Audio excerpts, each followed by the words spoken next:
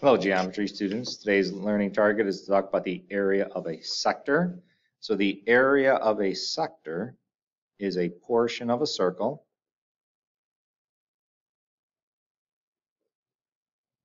in units squared. What I mean by that is, if you look at the picture to the right, we're trying to find this area that I'm highlighting in green. So area, remember, is always squared units. So we just talked about arc length. Arc length was the central angle over 360 times the circumference. Well, here, if we want to find the area of a sector, we're going to multiply by the area.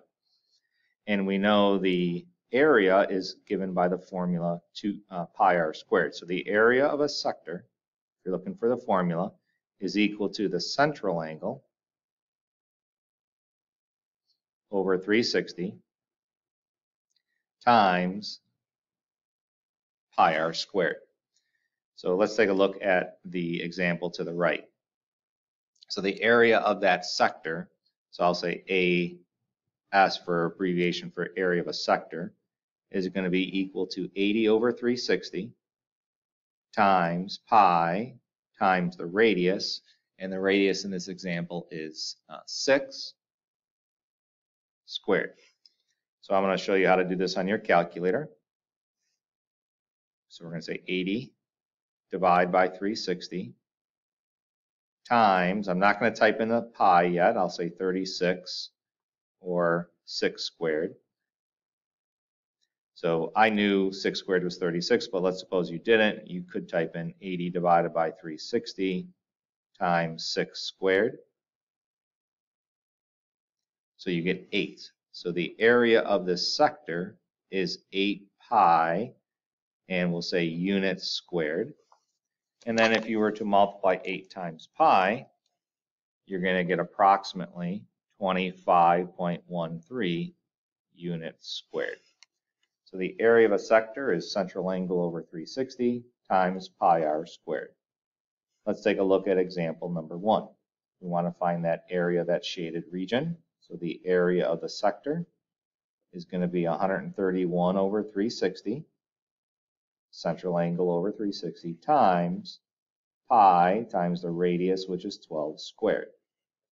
I'm going to type that into my calculator. 131 divided by 360 times 12 squared. And when you do that, you'll see 52.4. So it's 52.4 pi. And then I'm going to say multiply by pi. And then there's the decimal approximation. So the area of the sector, when you typed it in, was 52.4 pi meters squared. And you saw on the calculator when I typed it in, I got 164.62 meters squared. So that 6.1 rounds up to 6.2. Example number 2 on the right. Again, area of a sector is the central angle. So the central angle here is 25 degrees because the arc measure is 25 degrees. So 25 over 360 times pi times the radius, which is 5. And I'm going to square that. Typing that in my calculator, I get this is equal to 1.761 repeating pi feet squared. And I'm actually going to type this into the calculator so you can see that. So it'd be 25 divided by 360 times 5 squared. So that's how I came up with that number. And then I'm going to say multiply by pi. So the answer is going to be 5.45